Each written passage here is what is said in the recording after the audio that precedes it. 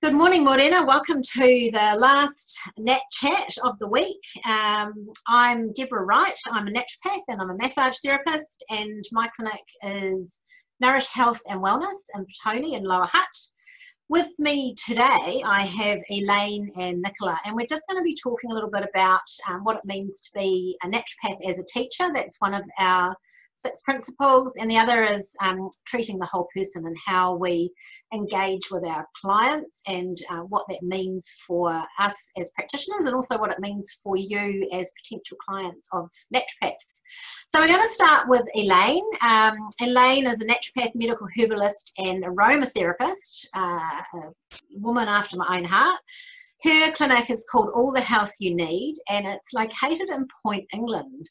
I'd never heard of Point, England. I had to Google it. I thought it was somewhere in England. I honestly thought you were coming in from England. I was like, oh my goodness, this is amazing. Oh, but wow. no. So let's start with you, Elaine. I just want to kind of get an idea about why educating our patients is so important. Welcome, and nice to be introduced, and thank you for the opportunity of being here today. Yes, education, I feel, is a huge part of consultation in regards to allowing us to help our patients understand what could be potentially going on with them, with their health concerns. I feel it's very empowering to let them know and learn about themselves and their health. Also, there's quite a lot of information out in the media and online nowadays that can actually confuse people, and also give them misunderstandings about what's going on. So to come into consultation and just to talk about things, and to have a bit of an understanding of what's maybe going on, physically, mentally, emotionally and spiritually for them, I feel is a great opportunity to help them understand. It builds them a bit of self-responsibility and self-awareness, which I, do try to implement and encourage in consultations. So yes, and it's also gives them the opportunity of maybe learning something as well, which is, it's good in itself to keep your mind going and having that opportunity. Yeah. Absolutely, and I love the fact that often when we get clients and we learn from them, they come in with challenges. People are researching their own health and come in with things that perhaps we've never come across before. So it's a two-way street, that education thing. Do you find that it deepens the relationship that you have with your clients? Yes. I think, it gives them a bit more sense of, by you opening up and sharing, you're connecting with them in, in different levels. And it also helps them feel, that they can trust you, and they can actually feel a bit more sort of self-assured if there is any misunderstandings. So yes, I do believe, obviously with a patient, it's a time, experience. So you're trying to build trust, especially in the first consultation. So it is something that, doesn't just happen. But I feel by sharing knowledge and, helping them understand, and giving them a bit more, sort of concept of their own health is definitely an important way for them to, to start trusting you and building that, that relationship between you. Yes. Yeah, I think it's really important. And Nicola, I'll introduce you in a little while, but I think with your work as well, that relationship would be really important too. Yes, definitely. Something I found, I went away from New Zealand in 2006 and came back in 2012. So I went over to UK, and I was also in Egypt. And prior to leaving New Zealand, I was very, very busy in practice. When I went over to UK, I had to build up a practice again. So coming back, I lost a lot of contacts and a lot of colleagues, connections, and that really threw me, because you can feel very much alone if you're not, you're not connecting with like-minded people, and people that you trained with, and also building those relationships. So yes, I can totally understand that. Yeah. So key tips for gaining trust. For me, I think by being honest, and you know, going to the trouble of actually learning and understanding about their health condition as well, you know, like doing your own research. I also feel that it's important to be respectful and to listen to them, because if you're not actually listening and not actually giving them the acknowledgement that you understand what they're saying, there can be quite a few misunderstandings and maybe you know, misdiagnosis or mismanagement in regards to the outcome of a protocol for them. And it also, I believe, it gives them the opportunity to be listened to, because in this day and age, I just don't think there's many people out there that are actually able to talk and offload and share their own experiences because of our lifestyle and the pressure and you know, expectations that have been put on us. Yeah. So it's really, you know, I think having that time and that opportunity to be able to, you know, relax and open up and to, you know, just talk about things. You know, I feel part of our a huge part of our consultation is actually counselling and listening to people. So yeah, I think you know, the time and listening is important, because often people come in and they don't feel listened to. yeah. The work, Nicola, the work that you're doing is a little different. So do you find that the listening part is as important with the clients that you're working with? Oh, absolutely. It's very important to listen to your clients. And I think one of the things that we sometimes forget is clients have lived with their condition for a number of months or years before they come in to see you. So they've actually got a pretty good idea. If you actually ask them for their opinion on how they want to be treated, that shows an tremendous amount of respect for them. Getting them to open up to you, but then also them trusting that you will do the right thing for them, not just pull your protocol off the shelf and give them the same thing that they've always had. And what Elaine was saying about taking the time to actually listen, it just lets a person feel like they've been heard, and that someone has taken the time to to just listen and understand them. Absolutely. And you know, one of the things that as practitioners and naturopaths and herbalists that we need to do is basically live the life that we recommend, so that people can understand the potential. So Elaine, what does that mean to you? Well, I've probably been a little bit lucky in the sense that my mother was a herbalist, so we grew up with natural remedies subjected to us. You know, we were always the guinea pigs, which was great. You know, we didn't know any difference. So, ironically, she used to just go to the doctor just to get a diagnosis and then come home and just use her own, you know, natural remedies that she had. And homeopathy especially was huge, and herbal remedies. And for many years, my mum was the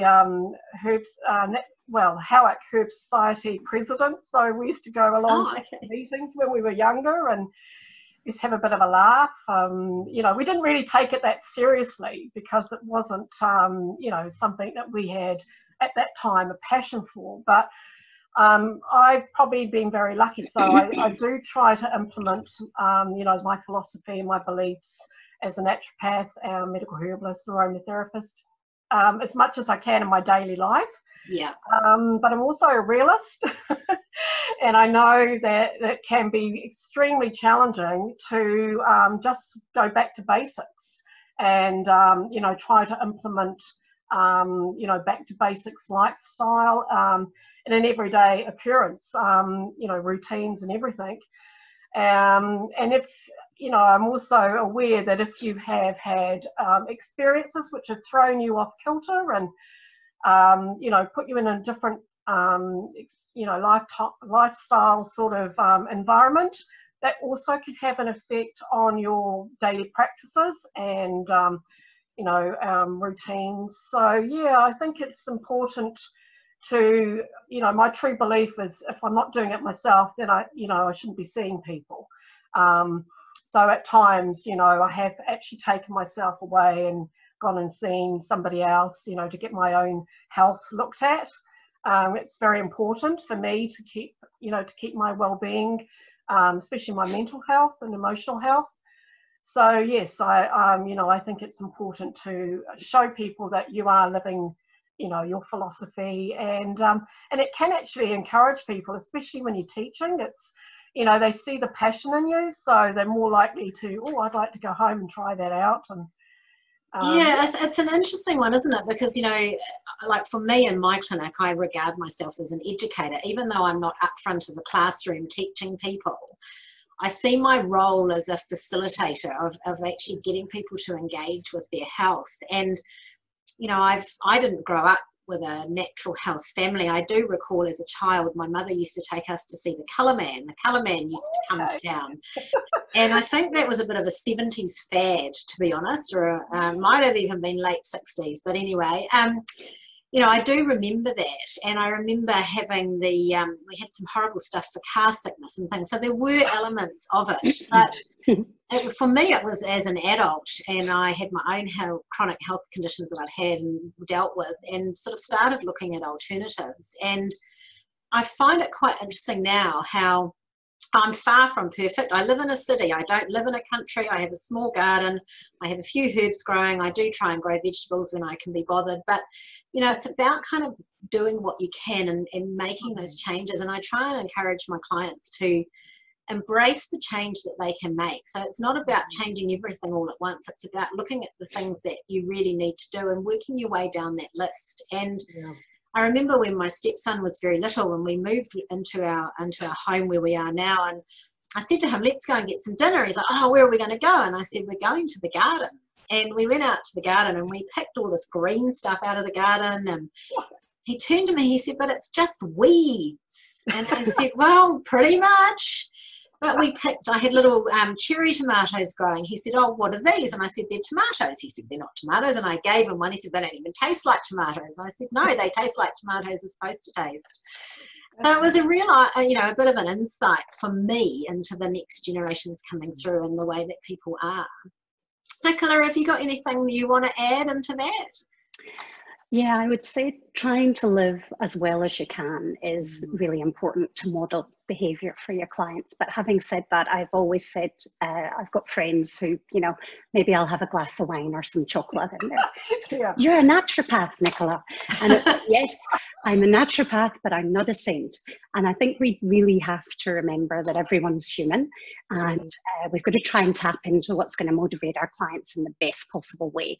And that's where, if you build that relationship and build that trust, you'll find that you're able to give them ideas about how they can maybe take baby steps, maybe not huge leaps, but baby steps. That's all. Just be a little better today than you were yesterday. Yeah, I absolutely agree. So we're going to just move on to a slightly different topic. So we're talking about teaching and treating the whole person, but we're also looking at the impact that massage and movement has on our body. So Nicola is a naturopath and a personal trainer and a nutritionist, and also has a BSc, which is pretty awesome. Her company's called Trek Fit, and Nicola doesn't have a clinic. She has a mobile business. So in Wellington City, and runs Trek Fitness classes. So I want to know more about these Trek Fitness classes before we discuss the importance of massage and movement for our general health. Okay. It all started for me many years ago when I lived in Australia for a long time, and I'd come back from Canada. I've moved about quite a bit, and I was really not happy being back in Australia. And I found this group that trained women that didn't trek very much, how to sort of trek and get into that sort of thing. So I joined them, and I loved it so much I became a coach with them.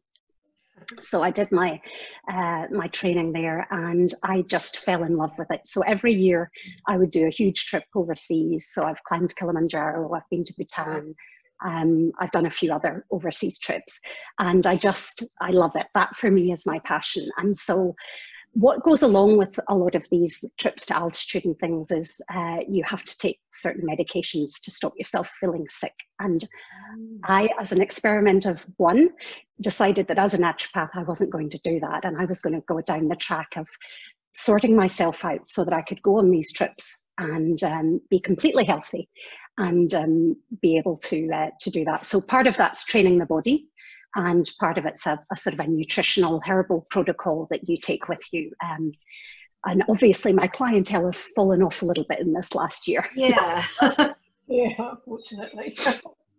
So sorry, the Trek training, to explain that, is basically sessions where you are working on carrying a pack, and so carrying some weight on your body to get your joints and ligaments used to doing that, because your muscles grow very quickly.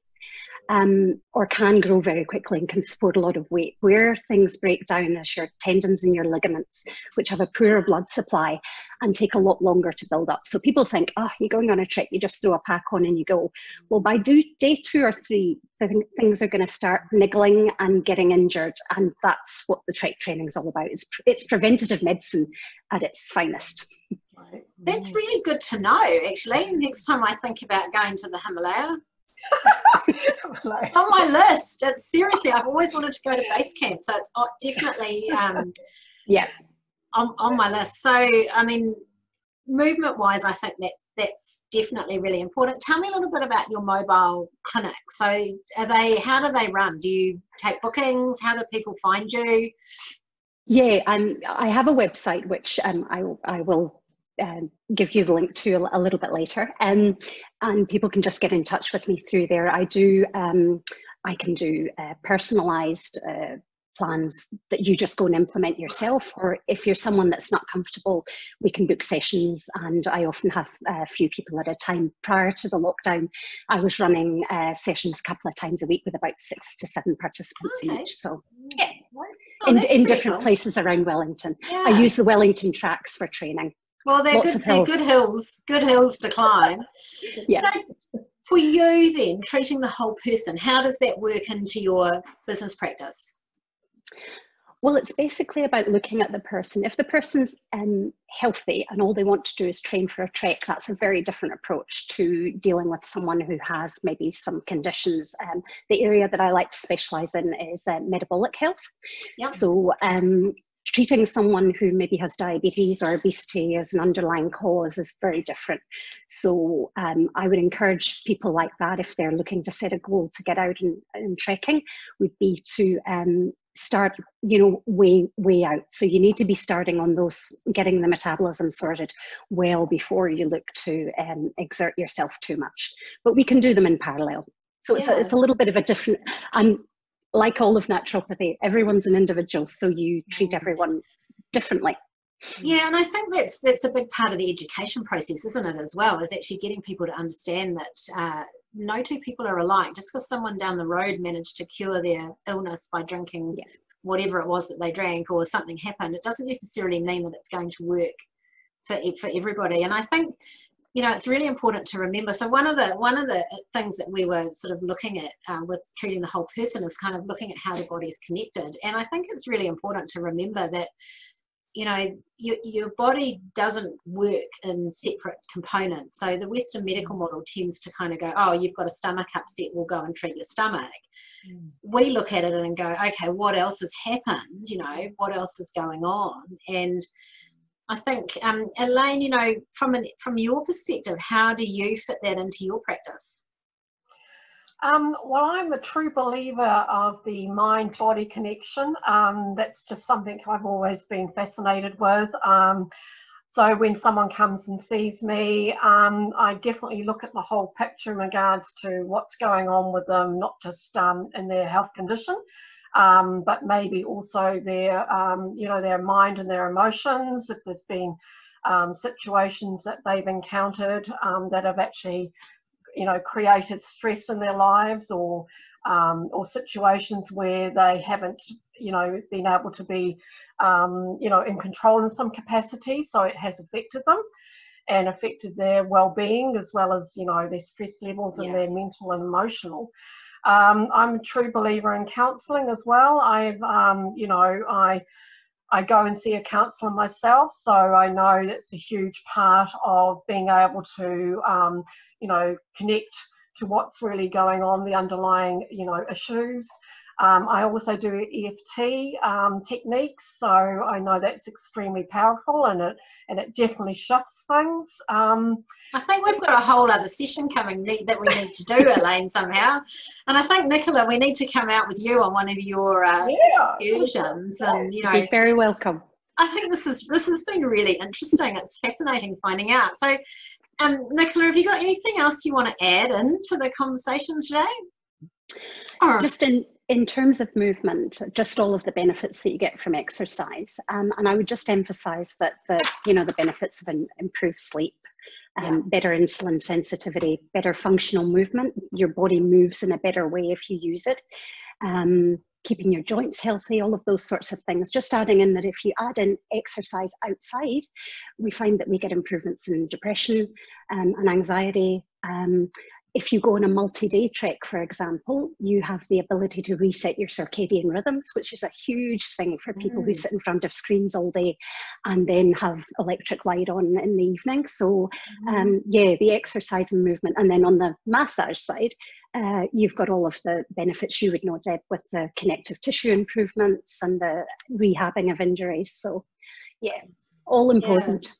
I think the massage bit is one that kind of gets dropped off. I think people view massage as a bit of a luxury. And, you know, when I did my training, I must admit, I used to get massages a lot. I've always loved massage, but it was a treat.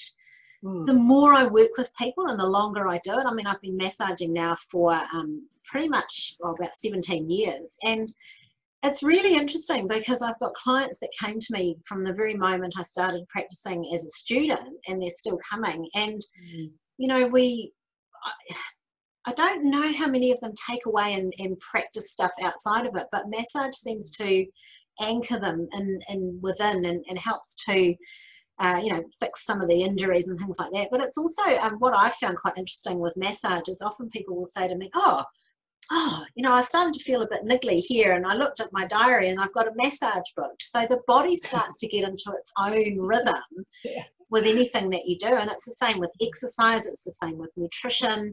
You know, it's about teaching and working out what the benefit, what's going to be good for you, and learning that and knowing that it will change. You know, no 2 days are alike, no 2 years are alike, and it's it's an interesting process. So I think we've covered quite a lot today, ladies. I think it's been great. Thank you very much for joining in. I'm going to just ask you to hang on there for a bit. I'm going to stop recording. So what will happen now, for the people that are tuning in, these are going to be all available on our YouTube channel once everything's up and running. Hopefully this is the last one to get on there, and feel free to click through to the links, make contact with the organisation, contact any of the naturopaths that you've come across over our week of Nat Chats, and open to inquiries. So I'll just say thanks Elaine, thanks Nicola, and have a great weekend. Yeah, nice too, nice Deborah. meeting you both. Yes, nice meeting you both. Bye. Bye-bye.